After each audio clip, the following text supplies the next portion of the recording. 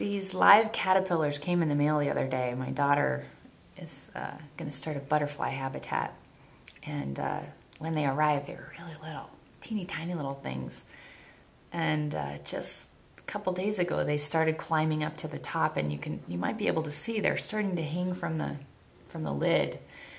And I found myself staring at these guys the other day as they were still caterpillars crawling around, wondering if they had any idea what was going to happen to them, that their whole life as they know it is going to end, and if they felt fear.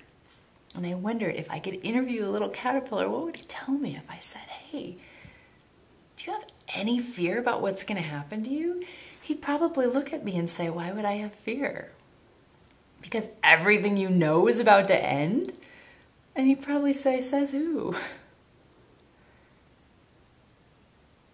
And if I said, but you have no idea what's going to happen.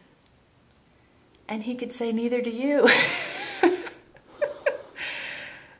And look at, they're totally surrendered. If ever there was a position of surrender, hanging upside down while your entire body dissolves into mucus and nothingness and is completely reconstituted, and then to have to find your way out of that chrysalis all on your own. And yet they do it all the time. It's part of nature. And they have no fear. And the thought occurred to me that we are always going through our process all the time too.